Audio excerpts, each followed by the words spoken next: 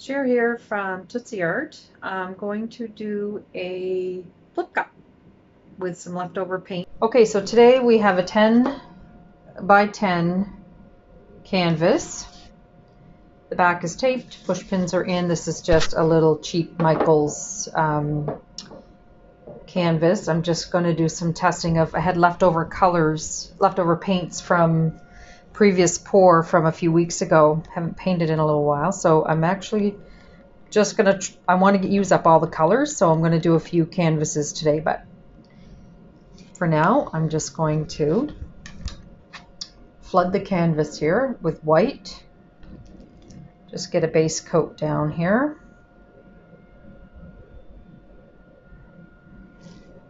And I'll also use the white for layering contrast in the actual, when I layer the cup. So for now we'll just spread this all out over the canvas.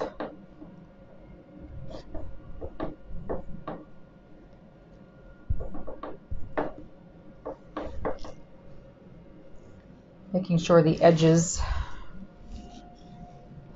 are also coated so that when the paint slides over the sides, it's got something to hold on to.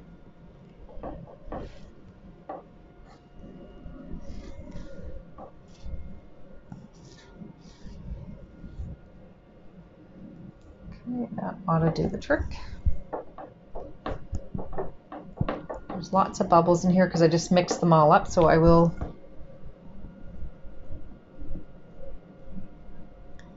take my blowtorch, my kitchen torch, and I will pop the bubbles.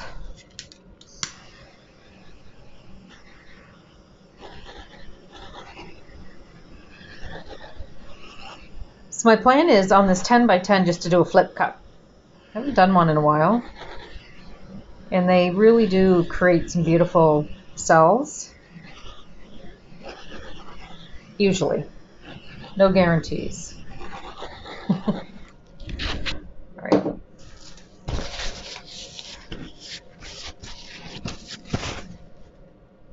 All right, so I'm going to use a 10-ounce cup. And I'm going to start with some white. A little bit of gold.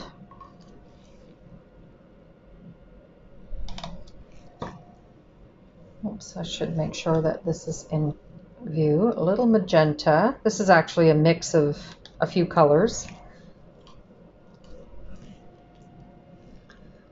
I'll put a little more white. I have this really nice soft green. Some purple. Oops. A little more gold. I just want to have lots of contrast, but not too much of it. Actually, I think I'll put a little black next to the white and hope that it does not give me gray. All right, little teal. Again, I'm trying to use white and gold for contrast because I think they'll look really pretty. I'm going to use more of this magenta because I have so much of it. I really want to use it. And I think, I don't think that'll look nice with it.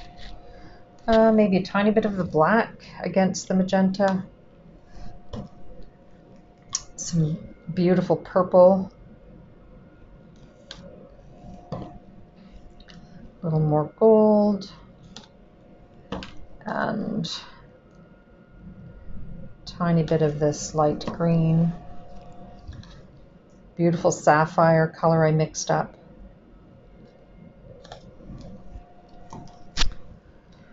Oh, it's going to be a lot of paint for here, so I think I'll just put a tiny drop of white, tiny bit more of the gold, and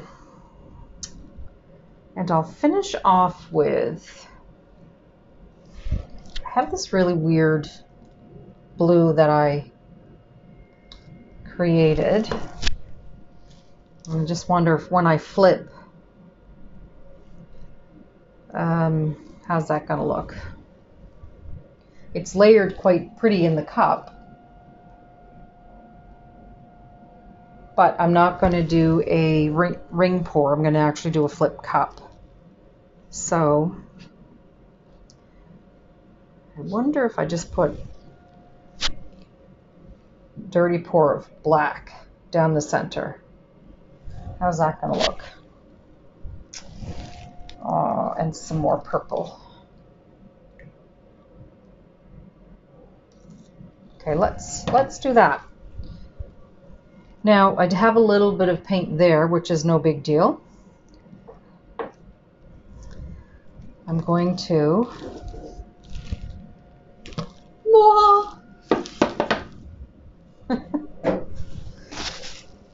Okay.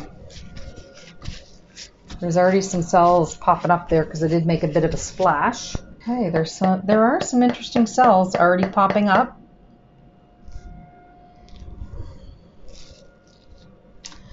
Move these paints out of the way just to... Now that was only about 9 ounces of paint in that cup that I used, so, and I still have quite a bit of paint left. So this is a 10 by 10 surface. So what I'll probably do is maybe get out a 20 by 20 canvas or something and do that. All right, that should be enough time. Ooh, whoa. That's kind of gorgeous.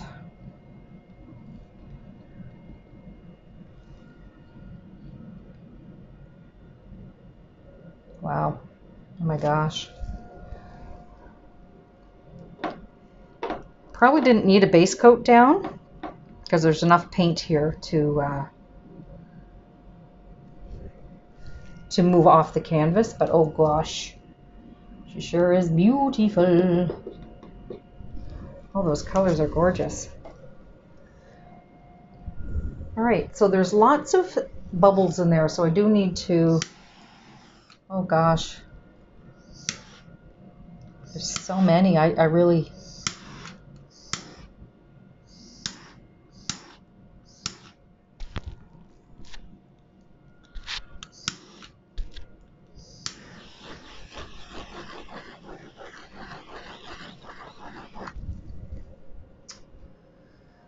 oh mon Dieu. So many cool colors coming up from the bottom.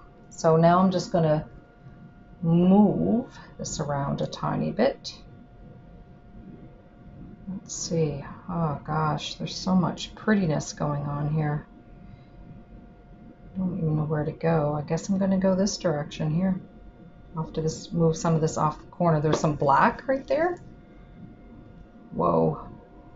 There's so much paint on here.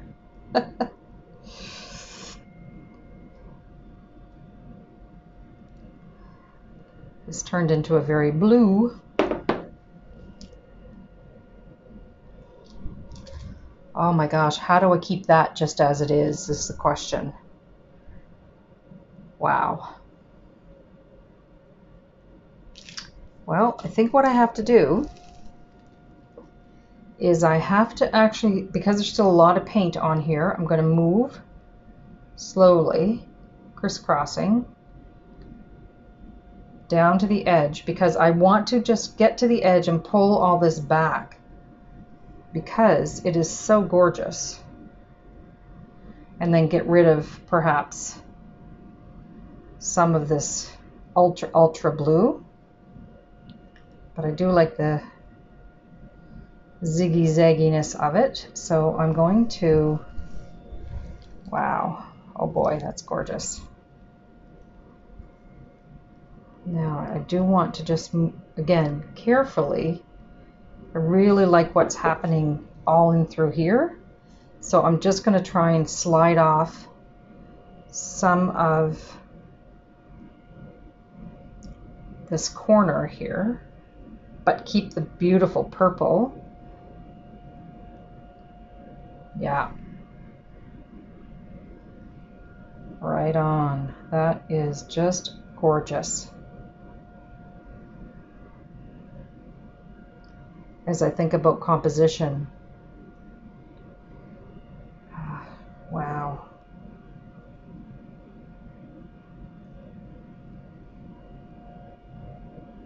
I might need to get rid of a little bit more on this side, so I don't have as much blue. Right, there we go, and then pull that back.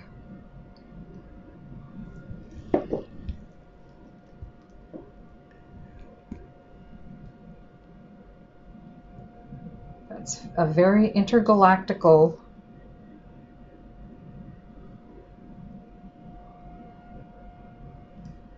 very gorgeous piece of art. Just want to make sure that I like that little bit of blue, but I like all the other things that are happening so much more. Okay. I'll have to look at it for a second. So the 9 ounces of paint that I used was way too much paint.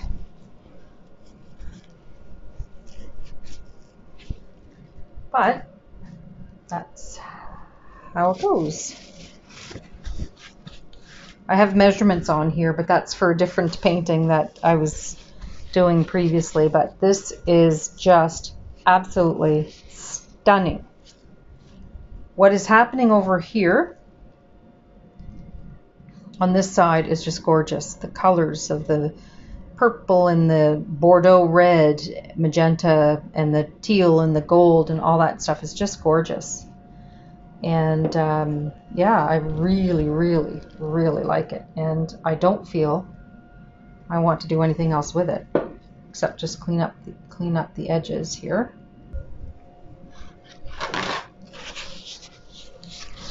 Well, that is gorgeous. And wow, so many colors, so many things popping through. Now, I don't want to hit the torch to it because I don't want more colors to pop up, because that's what will happen. I'll end up getting all kinds of white dots, and I just want to keep it looking as gorgeous as it does right now. So that is this painting for today, this intergalactical pour is what we'll call it. All right, thank you for watching.